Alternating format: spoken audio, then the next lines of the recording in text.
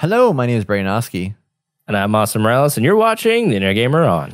And today we'll be talking about the PlayStation VR 2. It is going to have 4K eye tracking and haptic feedback potentially.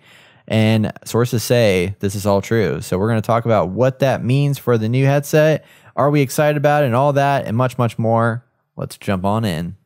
And as always, if you enjoyed this content, please like, subscribe, and bang that bell, because you know you want to. Thank you. Brett's a DJ. Yeah. Okay. Subscribe for Brett.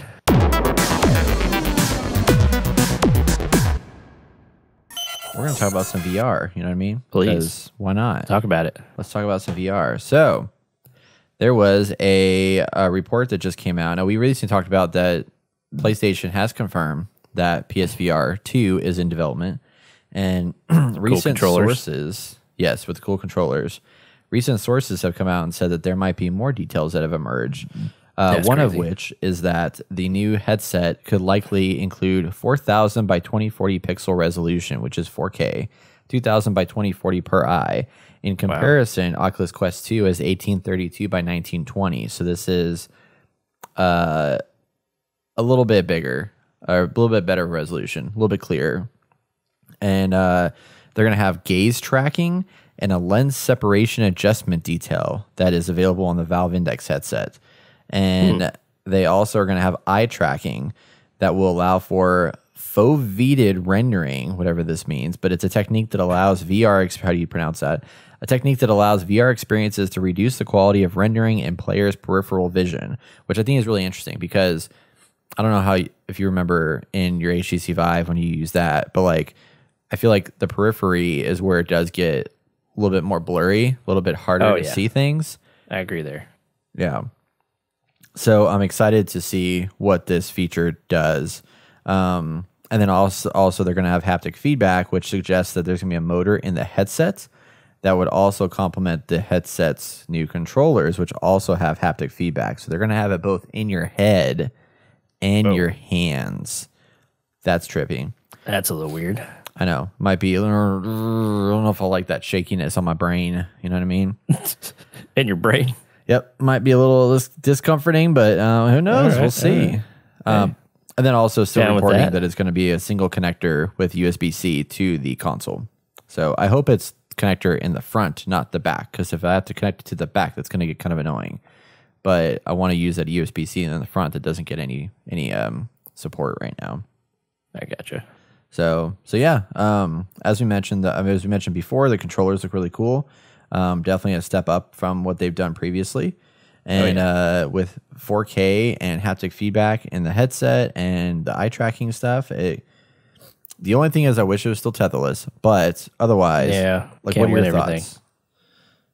No, I mean, I think they're going in a good direction. They're really trying to up their game because they need it. The last one was good at the time, but just like the Vive, like it quickly fell off as being something worthy of having. Like I don't even want to jump into VR now. Like if I kind of want to get the, what do you call it? The Quest now.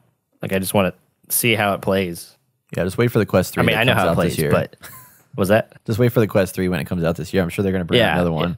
Freaking button. Yeah, that's the thing. It's like, it's going to get better. And I want that because it's tetherless and I can put it on. And I found this cool RPG game on Steam where it's dungeon diving and you can have 4 players in the same room. Play like looking down at a dungeon and then like rolling dice and doing all this stuff. And I'm like, this is I was like, this is what I want. I want to get a headset just to play that game now. Wait, what's this game called? Let me see. I have to find it for you. Damn. Dungeon crawling. I think I said it to Travis. VR. This sounds amazing. It is amazing. Demio? Yep, that's it. That's the one. Okay. Demio. Let me look further. Demio.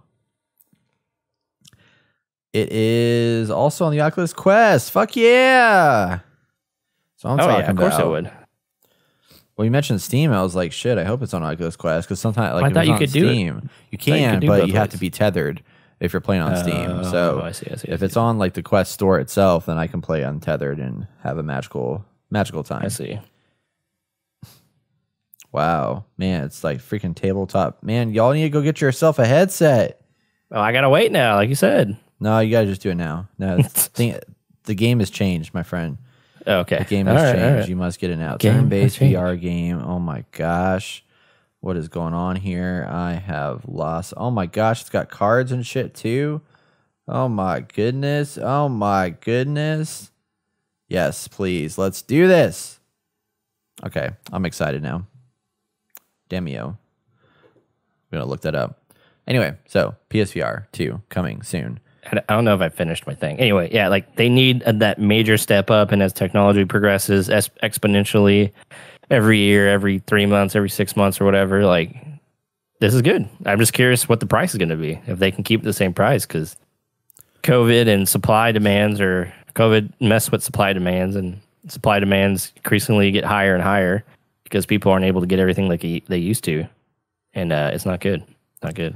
I mean, they're gonna have to try and lower the price, honestly, because the Oculus Quest 2 at $299, they're really gonna have to come in under that, because you have to have a PlayStation 5 to run it. So, like, they need to drop this to like $199. If they could even push it to $99, they'd have a solid player on their hands. You know what I mean? But if they're not able to do that, then it's a little bit of a problem. Right. So we'll see. I am currently looking to purchase this game right now, even though I don't have anybody to play it with. What if you can play solo? Can you play solo? I don't know. Probably. Single user multiplayer and co-op. All right.